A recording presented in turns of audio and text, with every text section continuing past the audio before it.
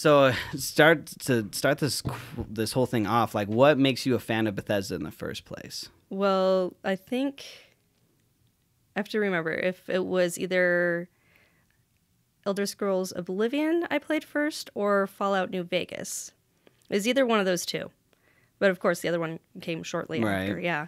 But yeah, I just fell in love with the gameplay. Like the storylines were great, you know, and then you have these funny instances where you're just like, oh, that's really awkward or bizarre. Like that was funny. You know, it really gets you into the game. Right. And then yeah, I think I know the moment where I fell in love with Fallout was in New Vegas when you're walking up to I want to say it was now I'm gonna forget the name of the city. I want to say Nifton or something like that. I gotcha. Probably just butchered it. I have a pretty poor memory. No, you're good. You're good. But this guy comes running out of the city and he's like, I won the lottery. And your character's like, what the fuck are you talking about? What's happening, right? And you go into the city and you find out that the Caesar's Legion has just pretty much burnt everyone at the stake in this city. Oh, God. And he was the one lucky guy that got out of there because he had won the lottery. Yo, so that is the exact moment I was like, okay, I love this game. Like, right. I guess I'm pretty demented. I don't know. No, yeah, that's awesome though. That's cool. Cool storyline. Yeah. That's awesome. So yeah, so you fell in love with like Bethesda and their games and things like that. And when did that game come out? That you said that timeline between the two, but when did? I don't remember exactly. I didn't. So I like playing video games, but I play them pretty slowly. So I don't quite often buy the game as soon as it comes out. Right. So both Oblivion and Fallout New Vegas were those ones that I kind of played later on after they had been released. But this is a couple years ago, I'm assuming, right? It's like back in,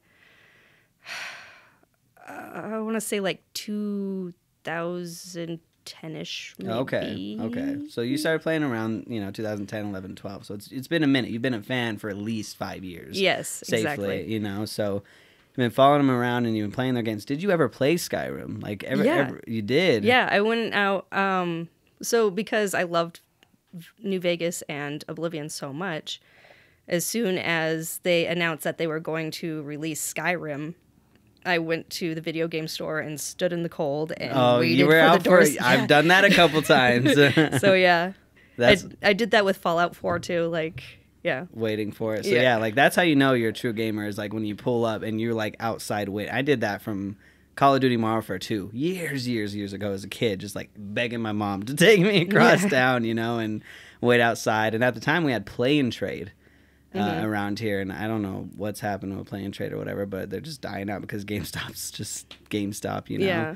And it sucked because Play and Trade would let you come inside, which was the coolest thing. And they'd have you play the game like the night it's out, so they'd have 5 TVs and you play it while you're waiting for 6 hours and so that's cool. Crunch everybody inside. It's probably safety regulation, probably the first thing. But and then you like when they shut down, I was like, oh, and I can't remember what Call of Duty was, maybe Black Ops 1 or 2, and I was like, oh, we got to go to GameStop this year, and I went outside, and they're like, yeah, you have to wait outside till midnight, and I'm like, it is literally snowing. Yeah, they always release in the wintertime.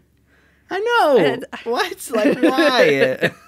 It's so bad. It's probably because it's always like, Christmas and all that stuff popping up. But yeah, no, it's definitely no bueno. But yeah, no, being a true fan. So Skyrim, though, when you play it and all that, like, did you play consistently? Like, were you super big on the game? Or? Oh, yeah. I don't even know how many hours I put into it. Oh, man. Yeah. And then, once I got to a point, I was like, I'm going to make another character. And then, geez, max him out. Just keep going through. Yeah. Yeah, that's super cool. So, I've probably played through at least 3 times. Really? Yeah. I love Skyrim. That's respect. That is respect. Because The Last of Us 2, have you ever played that game? No. 2, sorry. The Last of Us. The storyline is phenomenal. Yeah, that's what I hear. Like, phenomenal. Oh, I have the hardest time with scary games. It is. Yeah. Yeah, it is kind of scary. Yeah, like I have a hard time playing through the Silent Hill games too. Oh, Because no. I'm I'm playing and I'm like, and drop the controller and Yeah. So. Yeah, no, and that could definitely be scary. But yeah, The Last of Us came out and I loved it so much. I played it twice. Damn. And I was just like, so when I say here you say 3 times, I'm like, man, that is some dedication.